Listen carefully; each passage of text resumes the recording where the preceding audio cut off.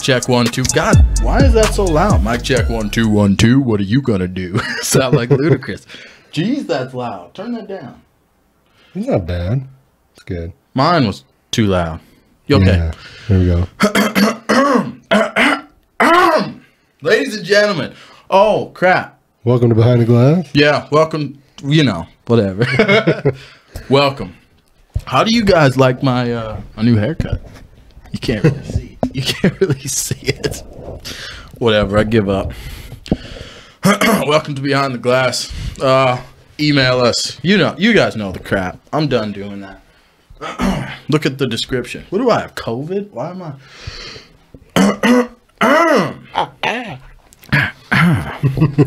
What were we just talking about? Check out how about the new shirts? Yeah. Oh yeah. Check out the new Behind the Glass tees. Well, this is a long sleeve shirt, so whatever. That's what I was gonna say. I have to tell you guys where we got these shirts from. You made the logo, first of all. Skis designed this, and then we had someone. We had someone who was a graphic design artist, a friend of ours who did it. Let me see if I can find, because I was supposed to give her a shout out on this. Oh, here it is. Graphic design. Her name is Leah Peterson. Now she told me, oh no, I don't have the message. Uh-oh.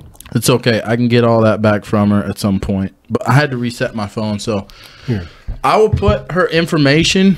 She has Instagram. Google it, maybe. Leah Peterson, graphic design. Well, yeah, I don't want to spend too much time on it, but yeah. Well, you're giving her a shout out. Graphic design, Leah Peterson. What do you have IG or what? Let me try to find some.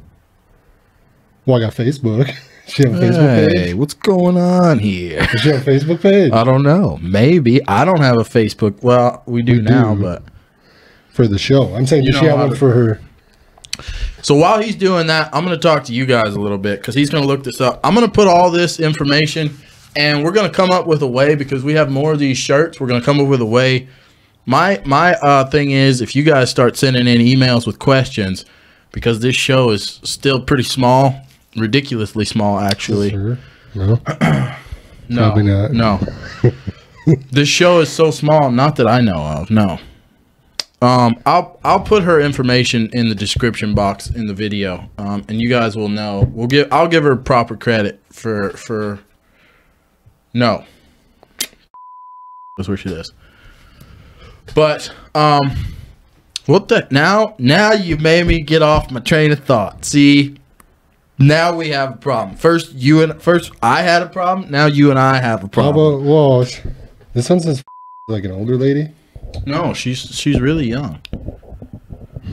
She might not have Facebook. I don't know. It's at Leah Peterson on Instagram. That's why we need to get Instagram. I've been telling. Well, I haven't been telling you this. You should set one up this time, because come on, the Facebook thing didn't go so great. What do you mean? I'll check into it here this weekend. What do you mean it didn't go so great? Well, I'm just trying to figure out. I'll look it up this weekend. God dang it! All right. What the heck was I talking about? I'm off my rocker right now. Anyway, forget all that. We got the shirts. If you guys want a shirt, you need to email us your questions, your comments, email us a good topic. We're going to bring it up.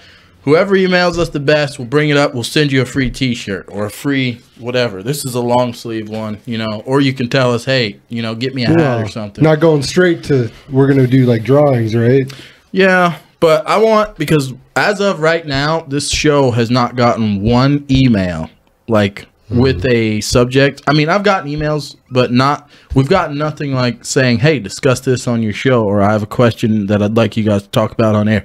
So the first person who does that person is going to get a free shirt of their choice, either a t-shirt or we have these, and it's going to be. So what size we have? Just medium and large, right? We have mediums, larges, and extra larges. So after that, we're going to do drawings or giveaways or whatever. We'll figure that out. We should have done all this. Also can comment on the YouTube video itself on YouTube. Yeah, it doesn't just have to be an email, or you can. We also have Facebook. Yeah, just comment either or. Pick one of those platforms. So we've wasted enough of these people's good godly fearing time. Don't you agree? Well, if they want something free, I don't feel like it's too much time, does it? No, I want free stuff too. So. What are we going to talk about today? Robinhood. Oh, you're a little bit of a trader these days, right? What do you know about trading? Around a little bit, not too much. So over this weekend, I don't know if you guys have been following what's going on in the stocks and tradings and bonds and all that big world of finance. I'm a little fish in that massive pond. Like, I am not even a fish. I am what's the smallest microorganism in a river? That's what I am in the trading pond. I have Robinhood though. Okay. I have krill. I have Robinhood and I have TD Ameritrade. I have accounts on both of those platforms. TD Ameritrade is a lot more professional, a lot more. You're closer to having, like, I don't know if this is accurate, but an accredited investors kind of a platform, you know, even though I'm not an accredited investor. And an accredited, boy, that's hard to say. An accredited investor is someone who, I believe you have to have at least $1 million in your account, in your trading account at the end of every year. Then you become an accredited investor, and you get all of these extra, like I haven't looked into the story with GameStop yet, but you get all of these extra trading opportunities given to you through these platforms if you have so much money in your account. It's just like with the banking system. You know, if you put so much money into your bank account, that money stays there throughout the entire year, you know, and doesn't go below a certain large limit, then you get certain rewards from your bank, even though the rewards from the banks in this country are trash. It's garbage. The amount of money I can get back, let's say I put $10,000 into a bank account, okay? And the amount, I don't even think they give you 1% interest a year on that money anymore. My money on my account is like a penny every, quarter or something like that, or. And you know what they're doing? Do you know what they're doing with that money? Well, I don't mean to yell at you, skis. Well, they're investing it. Yeah, they're loaning your money out, and people are paying heavy interest to them for them giving other people your money. Mm-hmm. Yeah, exactly. And they're paying you 1 cent per quarter on that. Well, not quarter, not quarter, like a quarter every quarter, like their quarterly earnings. Yeah, but a quarter. How many quarters are there in a year? So you're making 4 cents a year? Is that what you're telling me? Something like that, I think. Like, come on. Yeah. How much do you think they're making a year on your money? If I put $10,000, let's go to the bank and take out a $10,000 loan. Like, how much interest do you think you're going to pay on that over the course of a year? A couple grand at least? Personal loan. Depends on your rate, I guess. Yeah, it's... Anyway, how did I get on that rant? Well, the Robinhood stuff and the trading and what they're but they're trading, like it says, they're facing now. You may face something with a tax man after using Robinhood, is what it's saying. Oh, this is that just up to if you're trading a lot of money. This was just an article explaining that a lot of people over the course, like this pandemic kind of happened. First of all, what this is Bloomberg Wealth. And it's oh my God, I cannot even pronounce that name. Ms. Whatever. Sweet Jesus. Ben Steverman. Yeah, let's just say Ben Steverman. Mizralena Egelpuvalu. And they wrote this article. This is just saying pretty much I think she had a stroke when she was typing. That's not very nice. It said, let's be professional here. I mean, all right. At least 8 million people opened new brokerage account in the first 9 months of 2020. That's what this article is saying. It says many of them are very young traders who were dipping their toes into the investment pool for the first time. So this article is explaining that 8 million investors. So pretty much what it's saying, just kind of like with what happened with the lottery just now. You know how big the lottery was just out of the blue, and all of a sudden you could trade it on your phone now? They're saying you could play the lottery on your phone. Did you see that? No, I didn't. Yeah, whenever you go on YouTube, these stupid little things pop up that tell me that I can now play the lottery through my phone, you know? Oh, and then someone in Michigan. I suppose it's a COVID thing, so you don't have to like go into the gas station and buy tickets. They couldn't do that 2 years ago. Well, now it's a thing, right? It's cheaper. It's cheaper for them to do it that way. But do you know what they did? They found a great way to tax us again. They found a fantastic way.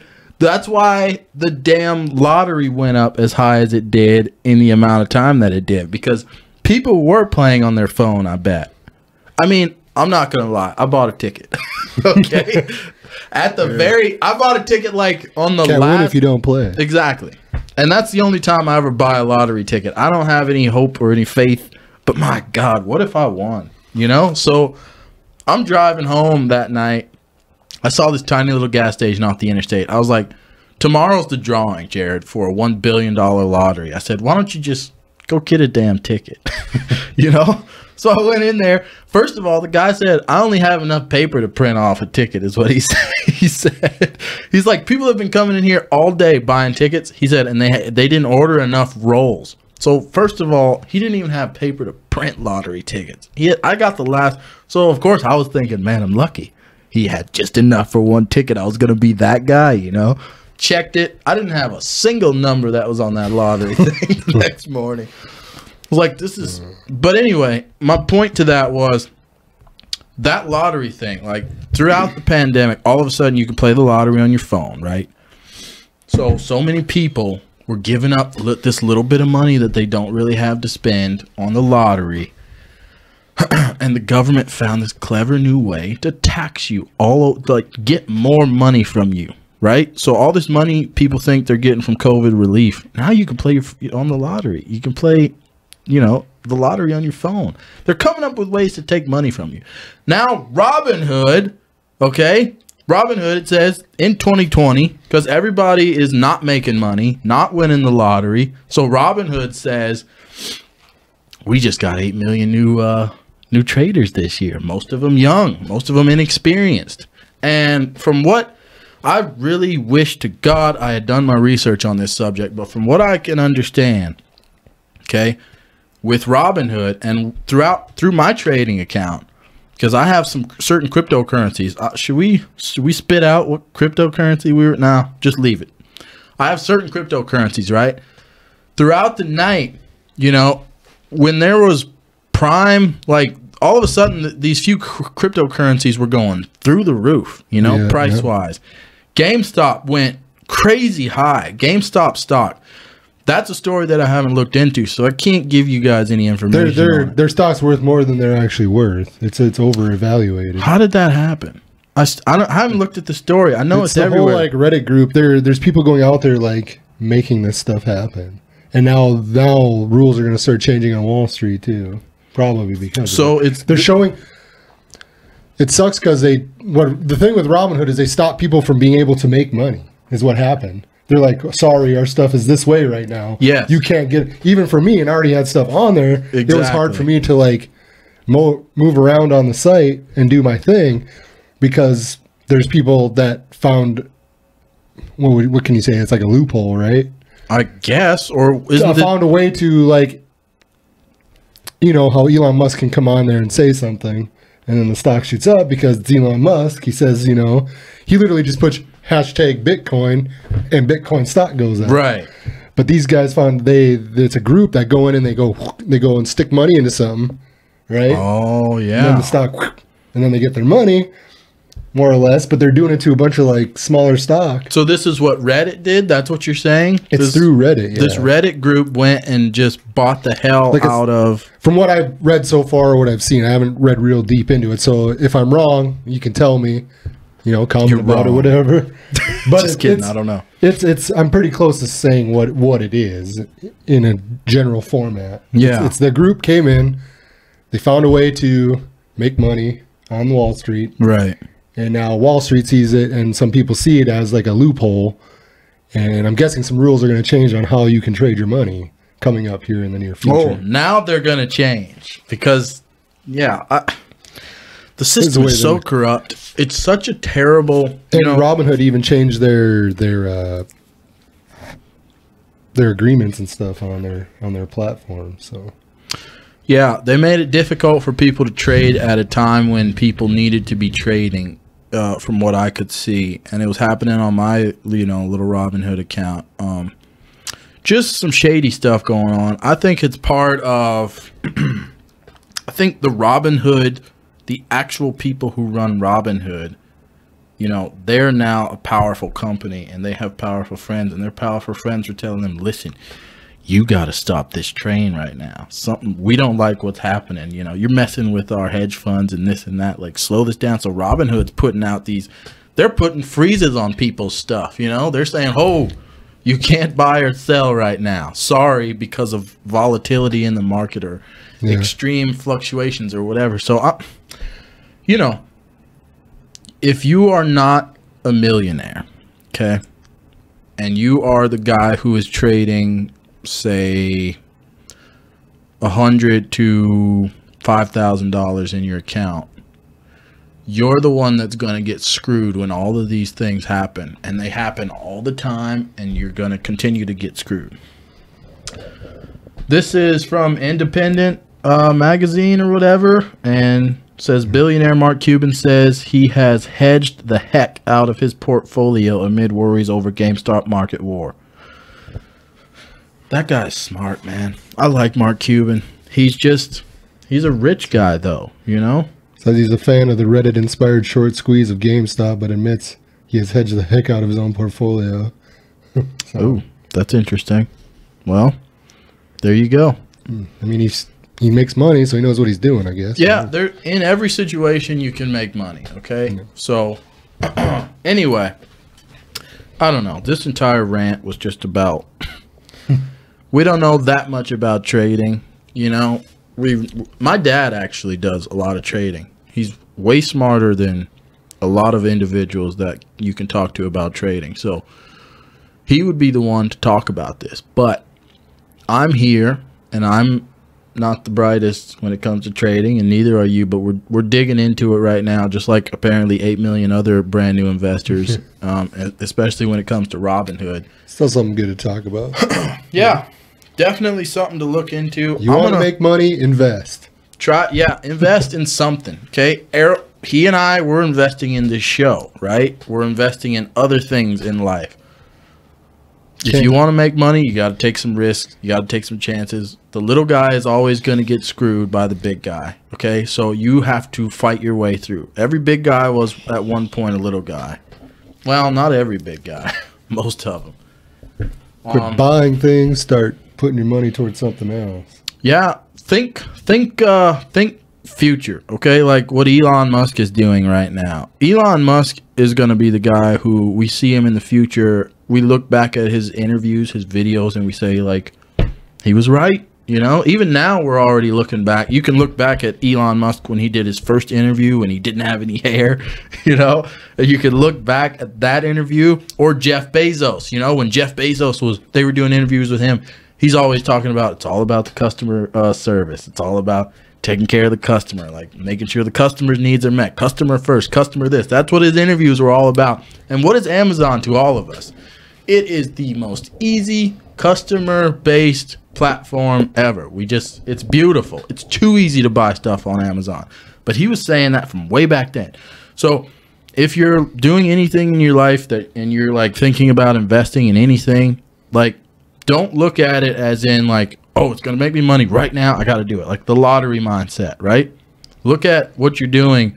Think of it in the long term. Think, like, what's going to happen in the world? Like, literally take a look at where the world is going right now. Like our economy, like right now, clean energy is turning into a big thing. Like we're steering away from oil. We're trying hard to get away from it. We're going towards electricity and all these things. Like, so many new ways to make money. You can't base billionaires from the past and come out and say how they made their money, but you got to remember times are changing. There's new ways to do things too. 100%. The way they did things aren't always going to work maybe in today's market. Yeah, right now other people are moving aside and falling, and their businesses are failing, and right now is the time for other people to step in and fill that need and do something new and different.